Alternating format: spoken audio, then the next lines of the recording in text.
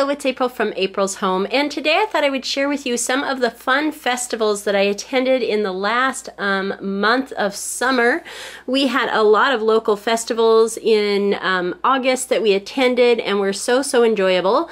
The first one that we attended was the Bigfoot Festival. It was the first year for this particular Bigfoot Festival. It was located out in Troutdale, Oregon at a park called Glen Auto Park, and it was really a great fun little festival, and it was really fun to attend. They had a lot of neat vendors and things. We picked up some absolutely delicious Bigfoot sauces from a local company. I'll go ahead and include a picture of that in the little slideshow that I'll share with you in just a minute. So we picked up some Bigfoot ketchup and hot sauce and barbecue sauce. It was absolutely wonderful, as well as just checking out some of the local vendors and food and things, and it was just a great little festival. So I thought that I would start this video by sharing a little bit about the Bigfoot Festival. So here's a short slideshow of the Bigfoot Festival we attended in August.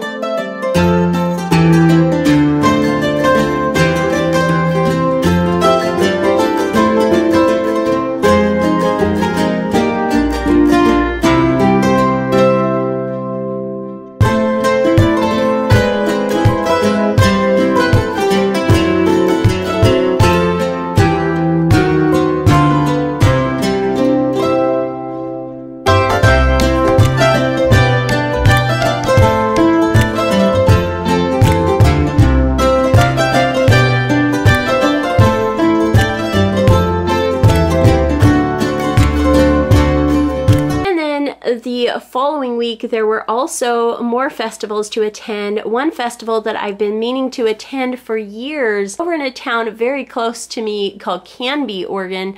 They have a beautiful Dahlia festival every year, and I absolutely love flower festivals. I think they're so fun. Earlier in the year, you might remember when I attended the Lavender Festival, which was so fun, and I cannot wait to go back next year. I've been to tulip festivals. I wasn't able to attend the Tulip Festival this year, so I was so happy that I was able to attend the Dahlia Festival. The flowers were beautiful. They had some delicious food there. I don't really do well eating food in the hot summer sun, so I didn't really eat any of the food there, but I did enjoy a delicious cold, freshly made lemonade, which is one of my favorite things to enjoy at festivals. So now I'll go ahead and share with you some of the beautiful pictures of all the beautiful dahlias that we saw when we were at the Dahlia Festival.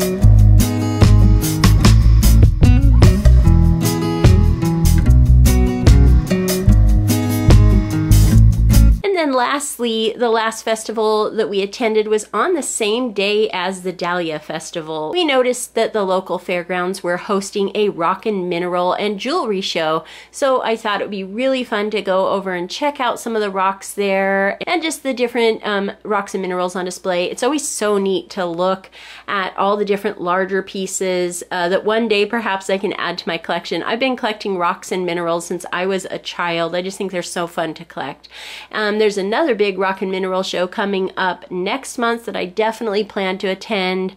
It'll be really fun to see that one. It's a little bit bigger, so I'm excited to see that one as well. This one was pretty nicely sized. I wasn't able to stay for too long because we were having so many of our wildfires around that the air was just very, very smoky. A lot of the festival was outside, so it was really difficult to tolerate the smoky air conditions as well as the heat. But I did find some fun little treasures to bring home, so I thought I would share those with you. Got this really pretty selenite tower. It was very inexpensive, and I just thought that this would look neat sitting out in some of my home decor. I like the way that it picks up the light, and I thought that the design was really fun. So that was just a fun little treasure to bring home. And then also I spotted this at one of the vendors. It was just so pretty. This is a quartz crystal that's been treated with chemicals to make it look, you know, pretty like this. It's just sort of neat, and it looks a little fantastical, and I really like the way that these shine. I often keep these in my desk area near my computer just because I think they're so pretty to look at. And this is another one. This is a man-made mineral or gem, whatever you'd like to call it. It is opalite, so it's like a glass created with different, you know, materials to make this sort of opalescent effect. And it was sitting out in the sunshine, and the way it was just picking up the light, I just kept looking at it from across the across all the different vendors. I kept spotting this one sitting there, and so at the very end of the show I said, yeah, I really want to bring that home. It's just so pretty, and so it was picking up the light so nicely that this would look really pretty sitting in a windowsill, picking up light. It's a really, really soft material. The way that they make the opalite makes it a very soft material, so it's fun to kind of hold, and you can see here, you can see like down here how it reflects the light like that. There's a lot of different light that it just reflects in such a pretty way. So I thought that this would be a really fun piece to add to my rock collection. And then also I thought that I would bring home a grab bag. I always think that these are so fun. It's just a mystery to see what's inside. I was kind of saving the majority of my money for the bigger rock show coming up, so I didn't want to purchase too many, but I thought that this was a really fun little collection here. You can see just a bunch of really fun, pretty rocks. I thought that was really pretty. I have been collecting little bags of rocks, like I said, since I was a child, and I have quite a fun collection. They're really fun to just sit around and check out all the different types of rocks. Here's a couple that are just the brightly colored fun rocks like you get in those little bins that you pick out rocks. This one was really neat. It looks like a little fossilized seashell, which I thought was really fun. This looks like a piece of thunder egg or something like that. I thought that was a neat little treasure to find in there. And then a few other little pieces here, also a little snowflake obsidian and just some other little rocks. And this little pink colored rock here that I thought was so pretty. And then the last rock I picked up, a lot of the vendors were selling this. This looks like just a little plain black rock, and I doubt I'll be able to the camera will be able to pick this up. Maybe if I get it under here, under the light a bit more, you can kind of see that it is translucent. This is an Apache tear rock that you can kind of see through. Has a really neat legend associated with it, and this was one of the first rocks that I ever added to my collection when I was a child. So I've always had a special place in my heart for these little Apache tear rocks, and I think it's really neat that they're translucent. So I thought that that was really, really fun to attend. The rock show had a lot of fun meeting all the different vendors. They were really, really friendly, and they had some beautiful rock and mineral specimens. So that was my fun day at the rock and mineral show, and I will go ahead and share a few clips of some of the beautiful rocks and minerals that I saw at the rock and mineral show.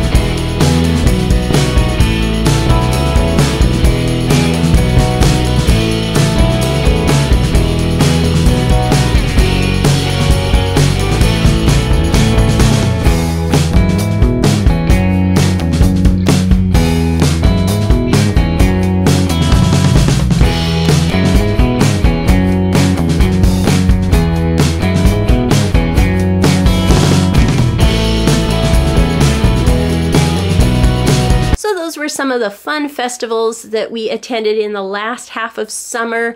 I absolutely love attending festivals and little shows and things like that. They're just so fun. There's so many coming up soon here in the next month. We've got all of our different harvest festivals. I'm definitely hoping to be able to attend a couple of different fall festivals and pumpkin patches and corn mazes and all the fun things that I absolutely love to do in the fall. So I just thought I would share with you some of those fun summer festivals that we attended as we draw near to the end of summer and the beginning of fall. I hope you enjoyed taking a look at my slideshows of all the little festivals that I attended. If you liked this video, give it a thumbs up, hit subscribe for more videos from April's Home. Thank you so much for watching, and I'll talk to you later. Goodbye.